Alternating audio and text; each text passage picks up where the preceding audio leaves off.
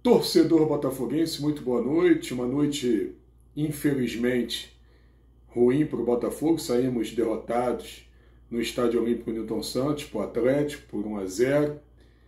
Mas a notícia de momento aqui, direto e reto. Martín Ojeda é jogador do Botafogo. Entre as partes, Godoy Cruz, o atleta, tudo certo. O que está sendo discutido agora é a chegada do atleta. O Godoy, eu vou explicar para vocês aqui, para vocês poderem ter um entendimento. O Godoy ainda corre um risco de rebaixamento no Campeonato Argentino, que lá você soma a somatória das duas competições, né? O Clausura e o Abertura. E aí tem uma espécie de uma matemática que decreta ou não o rebaixamento do clube.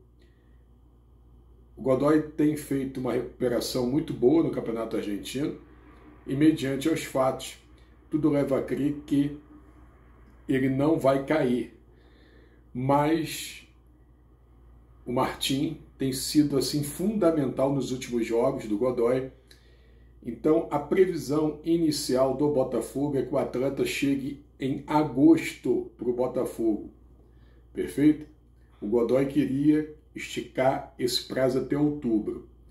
Mas o Botafogo ainda pretende uma visão muito otimista que ele chegue até o final desse mês.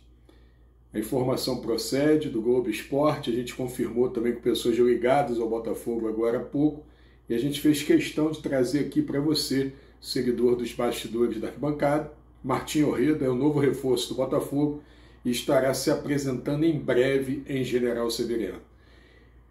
Esse aqui é os Bastidores da Arquibancada. Pintou informação, pintou a equipe dos Bastidores da Arquibancada. Uma ótima noite a você, torcedor do Botafogo de Futebol e Regatas.